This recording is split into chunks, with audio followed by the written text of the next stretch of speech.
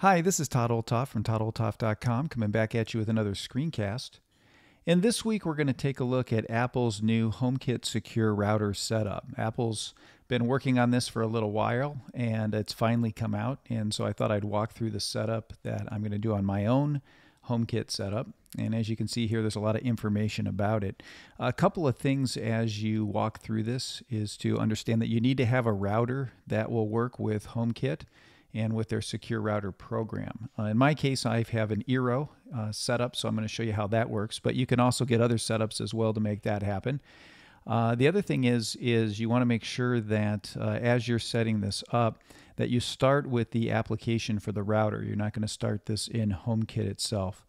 And I'm going to walk you through the various aspects of it, because there are two ways to get this going. You can start the system and it'll work for you, and then afterwards you would have to delete and add your items to get a private passkey. So anyways, let me just show you here. I do have Eero. This is the router system that I have. This has been really great for me. I've done other screencasts on Eero, and so if you want to go back and take a look at those, I'll put the links up here on the screen so that you can take a look at those screencasts that I've done. There have been some updates to the actual application that runs the router, so I may do an update on that later, but just wanted you to know that. I do have the Eero Pro system, so I've got 3 of these in my house, and I've got 2 version 2s and 1 version 1, just in case you're curious. And it really has been one of the best routers I've ever had. It works really, really well. So what I'm going to do is switch over to my phone and I'll walk you through the setup process. Okay, so here I am over on my iPhone, and as you can see, this is the Eero application that runs my routers. And you can see right in the middle there, it says that my app now works with Apple HomeKit.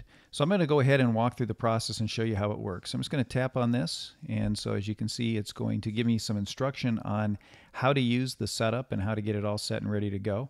Again, there's a portion of it that you do with the Apple Home app, and there's a portion that you do with the Eero app. And so it gives you security for all of your HomeKit devices. And basically what this is going to do is put all of your HomeKit devices on a separate system, so that way they'll be on a separate network. It won't connect with your main network, so that if someone hacks into one of your HomeKit devices, for instance, they can't have access to the rest of your network and run havoc through that. So what I'm going to do is go ahead and set up HomeKit. I'm going to just tap the button down below, and it's going to ask me to get access to my home data. I'm going to say OK, so that it has that access. And so it's going to go through the process. I'm just going to tap this down here again, and there we go. You can see that it's walking me through the setup. So first thing it's going to do is add an accessory to HomeKit, which means that your routers are actually going to be added into HomeKit itself, so that they'll show up over there as well and show up as connected. So I have the option to add to home, not now, or learn more. I'm going to go ahead and tap add to home. And so what it's going to do now is connect, and it's adding my Eero Pro. And now it says it's added it and it's ready to go. Now what it's going to tell me is talk to me about HomeKit accessory security. And so for additional security, Home can manage the network connections of all of my HomeKit devices, so that it will basically be running those devices separately instead of me just having them run on my normal network. You see, I can turn on accessory security. If I tap on more options, just so you can see that, I can do this on a device by device setup. And so I can configure the type of internet access that I want to allow each of these to have. You can see that it's defaulted to auto right now. If I just tap on any accessory, you'll notice that for that accessory, I have 3 different network settings that I can set up. I can choose to restrict the device to home. And so what that does is that's the most restrictive, and that will only allow your device to connect inside your home. It won't be able to call to the internet for anything. Now this would be the most secure, so those devices can't phone home or anything like that. The disadvantage is any firmware updates that you may want may not go through, because it's going to basically cap the device just to your local network, so it can't go out to the internet. So that could be a problem if you have devices that will need firmware updates. The second is automatic, where I can allow the connections with an automatically updated list of manufacturer-approved internet services for those local devices. So it will only connect to whatever sites that device says, hey, we really need access to these, and they've cleared that through Apple. So that would be the automatic. And then you would have no restriction, which just means the device can have access however it wants. It's still going to be on that secure HomeKit network, but its access to the internet is just open. So anything can access it. So probably the best one is the automatic setting for most cases. If you're really concerned about a device phoning home and you really don't want it to have access to the internet, then you can go to that restrict to home. But you just have to know that any firmware updates are not going to get through. So I'm going to leave it on automatic. I'm going to tap back, but I just wanted to show you that that was there. And it's there for all these different devices here. You can see the different bridges and things that I have. So I'm going to say cancel here just for a second and go back here. And what I'm going to do is just tap on turn on accessory security. So I'm going to tap on that.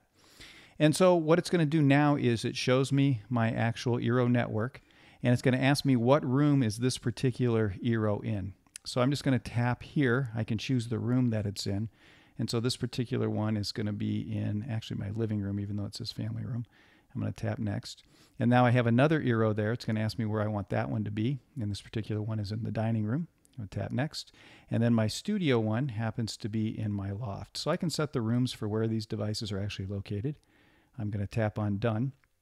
And so now it has added all of those. It tells me that I've got success. They are now using HomeKit. And you can see that all three of my Eeros now are enabled with HomeKit. Now at any time, if I want to stop using this, I can just tap disable HomeKit below, and it will remove that HomeKit control and network, and it'll remove my Eeros from the actual Home app. So now that we've set up the HomeKit Secure Router setup in the Eero application, let me go over now and show you what it looks like in the Home application. So here I am over on the Home app, and I'm on my living room. I just wanted to show you that the router doesn't actually show on the room that I set it up in. You'll see that the router isn't there, so it will look like nothing's happened. But to find the router, what I need to do is just tap on Home, and I'm going to tap on the little house up on the tiny left area up there.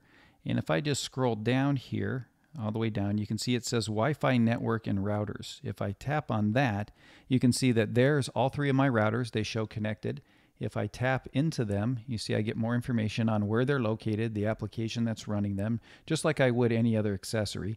I'm going to tap back here. You can see that the HomeKit accessory security is turned on. I can turn that off just by throwing that switch there. And then here's access to all the devices, the different hubs and outlets that I have on my network that I can then set the individual settings for. So again, if I go into Belkin here, I have access to those three different settings right here. So that's how you would get HomeKit Router all set and ready to go. Now, one of the things I want to mention is right now I can run this. It's running it on a separate network. It's secure. That's working really well. But if I want ultimate security on this, what I would need to do is remove each device from HomeKit and add the device back in. And what that's going to do is it's going to give it a random passkey. So that instead of a predictable passkey for my router or for my network, it's going to give it one that's random, so that way no one can even guess what the password is, so that the devices don't even have a passkey in common.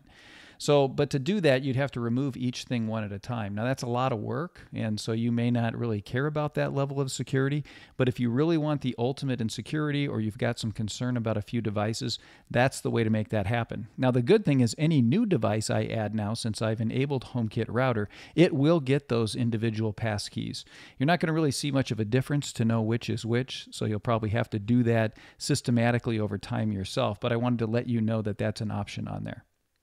So that's the overview of how to set up HomeKit Router. Again, it's great that Apple has provided this service because it does add another layer of security. Well, that's all I have for this week. I'll be back at you next week with another screencast to help you learn how to do more things with your Mac. If you're interested in help in setting up your own Mac or software or need some troubleshooting help, feel free to contact me at todd@toddolthoff.com.